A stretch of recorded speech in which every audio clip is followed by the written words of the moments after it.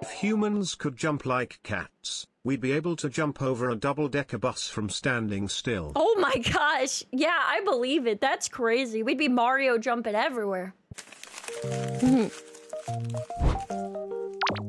Huh? Kaboom. The insane plot armor of cats. Because I love cats. And I also love Casserole Geographic. Yosh. So we do that. Oh my God! What the? Mama, come get it! Oh Lord! Oh Lord! Oh Lord! Grandma. Oh Lord! Broken. A term used to describe a character so overpowered that they make the game stop functioning as intended and exploit the game's balance in their favor. Yeah, that's what cats do. They're OP. Well, if cats aren't the most broken animals on the planet, God must have discontinued first place. I talk a lot about animals that got shafted by evolution. In fact, my most popular video today was about 10 of them. Well, if I ever do a video on nature's favorites, cats would surely be at the very top. Cats are arguably the most successful predators we've ever seen. With so many overpowered abilities, you'd swear it was plot armor. I don't even want to make this intro too long, so here's 10 superpowers Oh man, he just slapped them. Why he slapped him? What did he do? Cat has that you may or may not have known. And number 1, 0 fall damage. Hey, nice. Yeah, they always land on their feet. Probably heard that cats always land on their feet, but the real flex is being able to fall from heights that would have any human furnishing a coffin. Yeah, that's like the other impressive thing is like the things that animals do that are silly that would absolutely like end a human. Like just isekai them, like they just come out fine, like nothing happened. A 1987 study showed that out of 132 cats that were brought to an emergency vet in New York City after falling out of a high-rise, 90% lived and less than 40% required life-saving treatment. Oh my God, a high-rise? That's a big fall. It gets even wilder when you realize that cats actually have a better chance of getting airdrop from a building and walking it off the higher the drop was. What? Wait, how does that work? And it's all because cats understand physics. You see, when you're in free fall, you accelerate towards the ground until you reach terminal velocity, where you literally can't fall any faster. I guess I should have known that. I probably learned that at some point. When cats reach TV, they splay their legs and kind of just parachute the rest of the way down. And instead of landing on their feet, they break their fall with their chest and abdomen. Obviously, they don't completely tank the hit, but thanks to their relatively large surface area to weight ratio, they maximize the points of contact that smack the ground and therefore minimize the damage. That's crazy. Did you see that cat, like how they fell? Like, look at this. Relatively large surface area to weight ratio, they maximize the points of contact that smack the ground and therefore minimize the damage. And since cats apparently have lifelong beef with gravity, cats that reach terminal velocity and don't drop him! Instinctively know not to tense up, but instead relax and basically turn. Look at those beans. Look at those spread beans. Themselves into a kite on the way down. The thing is, if they don't have time to reach terminal velocity, they end up getting hurt way worse. So like in a weird twist. That's so weird. I'm still trying to make sense of that. So basically, if they don't reach the highest speed they could possibly be at falling, then they get hurt more? Cats that fall from 2 to 7 stories actually end up more down bad than the ones that touch Earth from 10 stories up. What? In fact, cats have about a 95% chance of falling from 10 stories and living. Oh, because maybe they have more time that they can brace for it. That's crazy, though. I never would have guessed that. Meanwhile, the average human has a 95% chance of getting outlined with chalk. Oh, and don't think the cutoff's 10 stories either. One cat named Sabrina took a 32-story express trip to the ground and walked away with only a punctured lung and a chipped tooth. Holy crap. They are skydiving without a parachute and somehow come out okay. Not to mention she was released and sent home 2 days later. Being impervious to fall damage is how snow leopards can not only make a living in the Himalayas, but can legit fall clear off a cliff and the only injury they take is to their pride. Only? Yeah, because if it was a human, they'd be gone. That's why I say only. Because compared to a person, like that would be it. Speaking of plot armor, did you know cats are actually built to predict the weather? You see, cat hair attracts static electricity, so they can pick up on the buildup of electrical charge that often comes before a really bad storm. Oh, I didn't know that. Like, I heard that they can sense things, right? Like changing weather. I didn't know that was how. And the cat's inner ears are sensitive to sudden drops in atmospheric pressure, which announce the arrival of a cloud assault. Technically, so can we. It's why our ears do the most and pop on a plane, but it's just that cat ears are that much more sensitive. And they can even smell rain and lightning coming. It's so OP that sailors used to use cats aboard ships as a four-legged forecast. Oh, that's why there's sometimes cats on ships. Forecast. Forecats! No, yeah, forecast. Apparently a cat with the zoomies means you could expect strong winds. A cat that sneezed was warning you of heavy rain. And apparently if one licked their fur against a grain mid-sail, then you better make like God's golfing, because it's finna hail. Now, to be fair, amongst... That's crazy that they, like, created a science behind it, even if it wasn't 100% true. I still like this. It's like Groundhog Day and, like, him seeing his shadow and, like, whether we're gonna have, like, more of the season or not. Surrounded by nothing but sea and seamen gives you a lot of time to just make stuff up. I mean, just how many sea monster stories was just a whale freeing his willy? But there might be some truth to the cat thing. Cats will often spend extra time licking themselves before a bad storm, since having damp fur helps with the static thing I told you about. So That's basically, crazy. if cats could talk, we'd see a lot of meteorologists on unemployment. And speaking of no job, cats really managed to finesse their way into living in nearly 50 million homes in America rent Let's go. I am one of those homes. I have catos. free. And one of the biggest reasons is because cats are the best manipulators nature has to offer. And if you think they aren't, you're probably a mark and you don't even know it. According I was gonna say, you must not own a cat if you don't think that's true. to researchers at the University of Sussex, many cats will exploit their owners with a soliciting purr. It's more high frequency, triggers a sense of urgency in humans, and even someone resembles the cry of an infant, and we just have to assume that's intentional. And Yeah, isn't it like they have like a similar frequency to a crying baby? in experiments, not only did humans have a faster response time when hearing that purr compared to a normal one, it even affected people that never owned cats. This distressed purr likely triggers a deep, innate nurturing response in humans, meaning you're literally hardwired to answer to it no matter what you were doing before. So apparently, That's crazy. I didn't know they did it with their purr, like the frequency of their purr. That's crazy. cats understand psychology too. That's not even really a joke, because adult cats almost never meow to each other. Yep. But kittens do it with their mothers for food and warmth, and we have to assume they just figured out it works on humans too. Yep. And it's not just pet cats with this talent. Tigers have been known to imitate the sounds of their prey to lull them into a false sense of security. That's crazy. Master manipulators. Tigers have reportedly mimicked sandbar deer and black bears. Bro, just What? listen to this. Are you mooing because you want to be one with the cows?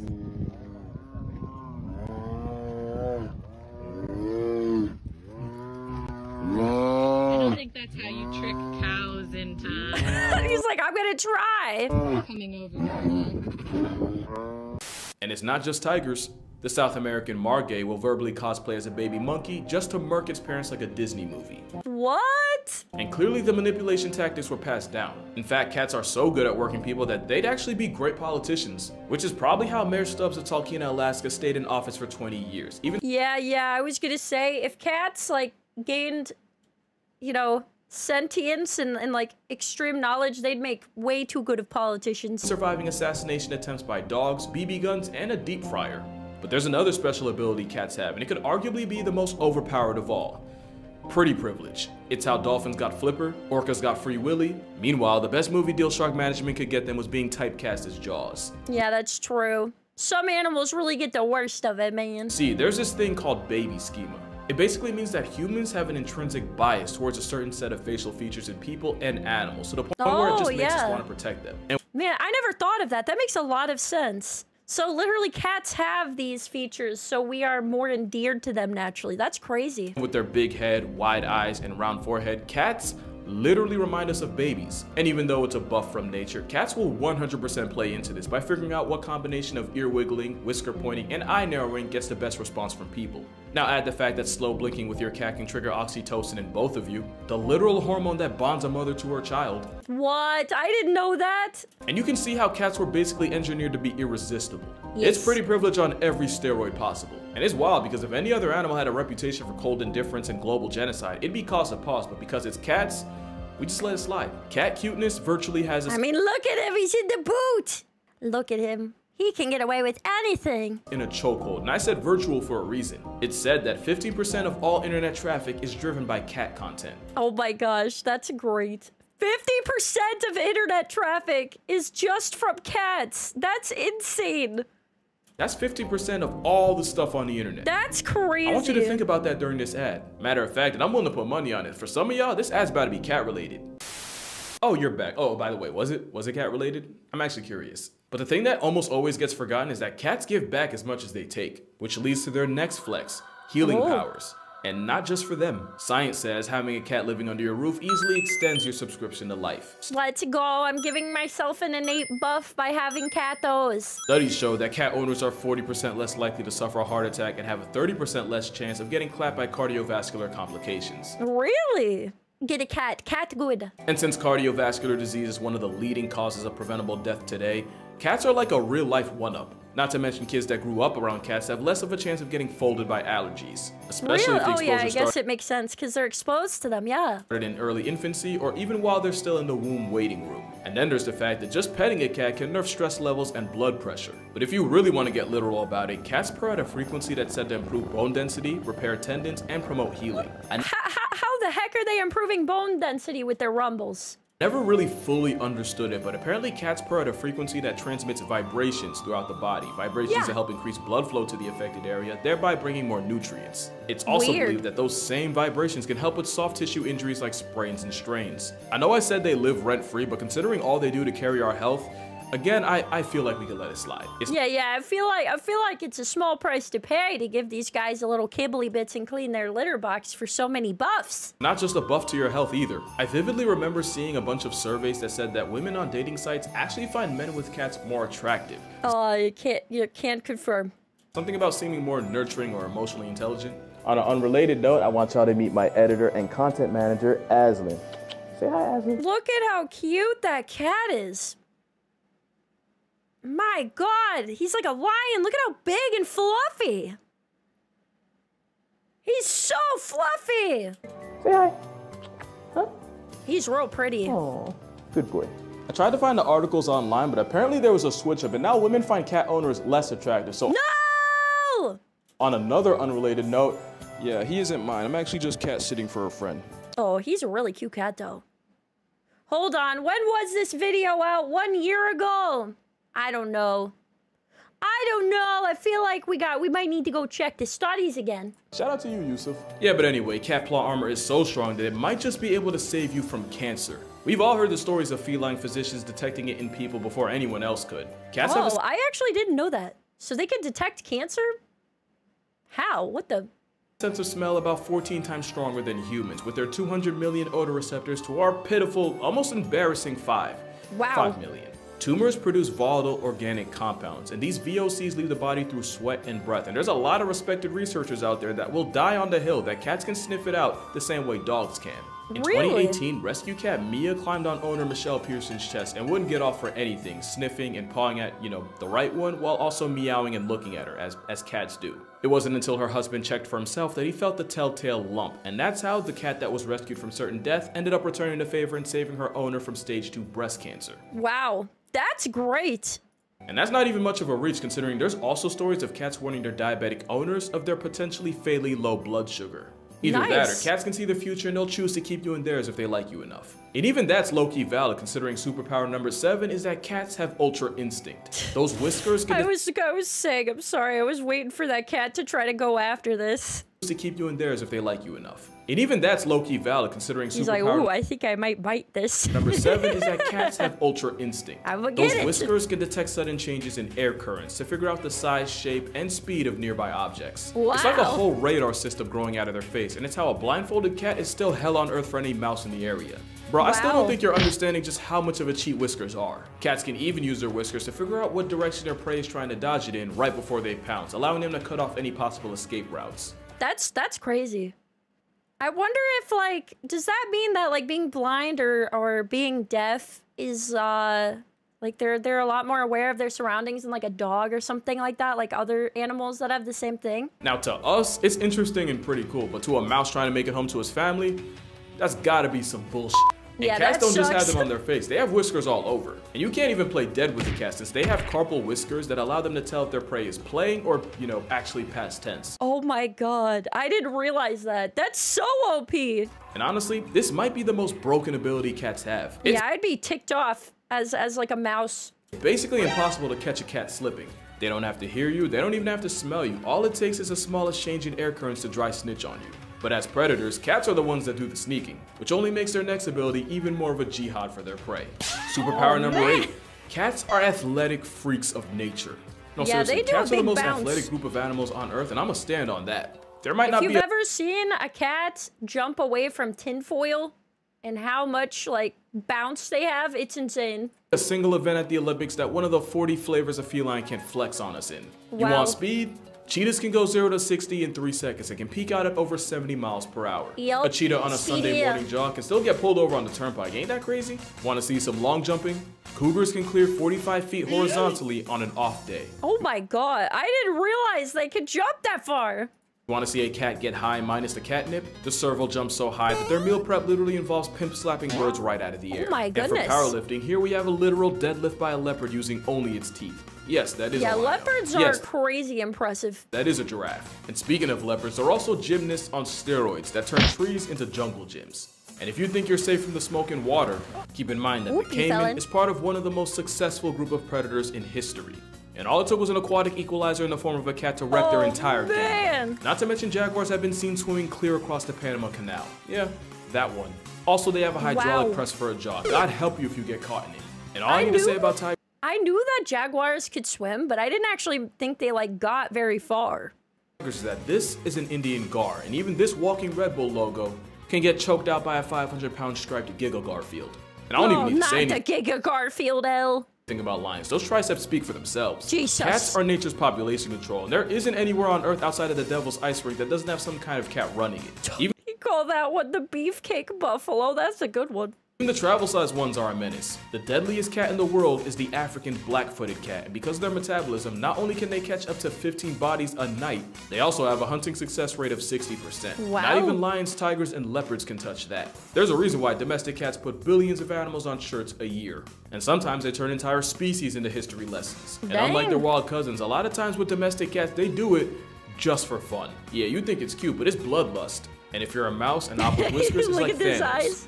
They do be inevitable, especially when you factor superpower number 9. He's gonna get it. Cats can teleport. I'm dead serious. Cats do this thing where they just spawn wherever the plot needs them the most. As solitary hunters, cats can cover insane amounts of distance in times that really make no sense. Yeah, that's the cat distribution system. You think about owning a cat and one appears. Take mountain lions, for example. Young male cougars will often travel hundreds of miles away from their mother's territory to find their own. In 2009, a tagged cougar took a walk that took him from Black Hills, South Dakota, all the way to Greenwich, Connecticut. What the? Basically, he hiked from Mount Rushmore to 30 miles from Manhattan. And it's not just cougars that go cross-country. A tiger named T1 managed to walk 800 miles across India in only a few months, fueled by nothing but the power of horny. And of course, there's a story of El Jefe, a jaguar. Imagine being so down bad that you would walk that far. You're going on a whole adventure. That randomly showed up in Arizona, just outside Tucson. What? I could really keep going. From June 2017 to July 2018, a young lynx trekked from a wildlife refuge in Alaska all the way into the heart of the Yukon. What a trip that totaled 2,174 miles. Look at his fluffy little butt. Look at his little nub of a tail wagging. I can't. His name was Hobo, by the way. I love Hobo. But the best story of teleporting cats was Clementine Jones. She was a cat in New York whose family left her behind because they were moving and they figured the trip would be too hard on a pregnant cat. Oh, little did they know. Clementine spent a couple of months with her kittens and then one day just headed out and popped up at her old family's home 1,600 miles away in Denver. Oh my lord. Not even like the family got tricked by a dupe. Clementine was born with an extra toe and had a burn mark on her shoulder. There was no mistaking her. There's only one cat parent that's arguably so it's not like, oh, maybe this could have just been another black and white cat. That's crazy. More impressive, and you saw it coming as soon as you clicked on this video. A Denver cat owned the Puss in Boots bronze medal in recognition of her 4-month, 1,600-mile trek last summer from Dunkirk, New York to Denver. She got a reward. There's only one cat power that's arguably more impressive, and you saw it coming as soon as you clicked on this video. Superpower number 10, mind control. And it's all because of a little parasite called, you know the name, Toxoplasma gondii. It all starts when this parasite enters a cat because they literally only reproduce in their bowels and their eggs don't get passed until the cat has a movement, usually in a litter box. Now here's the problem. The Toxoplasma gondii needs to find a way back into the cat in order to hit restart on its life cycle, and the best way to do that is by setting up shop inside one of the animals on its grocery list. What? The only issue is no mouse that values its life is going anywhere near a death sentence with toe beans to make it happen. So the parasite, which by the way basically uses the mouse as a layover, they begin to rewire its brain in order to remove the fear of cats. And I don't even know how. Are you kidding me? Is this real? This is like a conspiracy theory. What the? Even start fiending for cat pee. With more irrational confidence than a father of four in an Instagram model's comments, it's easier for the mouse to get body bagged by its number one That's op, insane. thus repeating this vicious mouse-murking cycle. And of course, we now believe that when this same parasite invades us, they do the same thing they would to a mouse. Which is why popular opinion is that the Toxoplasma parasite causes an unreasonable attraction to cats. And it's possible that this factory reset of our personality is due to the parasite making enzymes that control dopamine. What the actual heck? I have never heard of this before until today. I have never, ever heard of this. This is insane. That's crazy. What the heck? Enzymes that control dopamine. And it's not just humans that can get infected. Turns out afflicted hyena cubs end up bolder in the face of lions, which is a great way for them to get invited to a meet and greet with Mufasa. It's not 100% proven that the parasite's responsible for all the cat people in the world, but hear me out. There's proof that this parasite was present in ancient Egyptian mummies. What? That's crazy. Yeah, and they worshipped cats. What the heck? These were the people that straight up worship them. Not to mention up to a third of all people alive right now have it, and most have no idea. And that's why I say cats have the wildest plot armor I've ever seen. Because real talk, only cats could spin a parasitic infection into a way of living rent-free. Trust me, I would know. That's crazy. And that's why cats are the most broken animals in nature. With cats being nature's cutest form of population control. I talk about them a lot in my book. Hold on. Sorry, girl. Okay. With cats being nature's cutest form of population control, I talk about them a lot in my book, 100 Animals That Can, Redacted, Kill You. Link in the description if you want to see for yourself. But make sure you drink water, hug your mother, hug a cat. It might just save your life. Yes. And if he allows it, I'ma see y'all in the next one. His face. Aw, you're such a good boy. You're such a good boy. Okay. Meow. You can go now. Cats are great, okay? There you go. Even if I have a parasite that convinces me to think that. I love that guy. Cats are great. We love cats. But yes, they are OP. Insanely OP. I had no idea about the parasite. That's insane.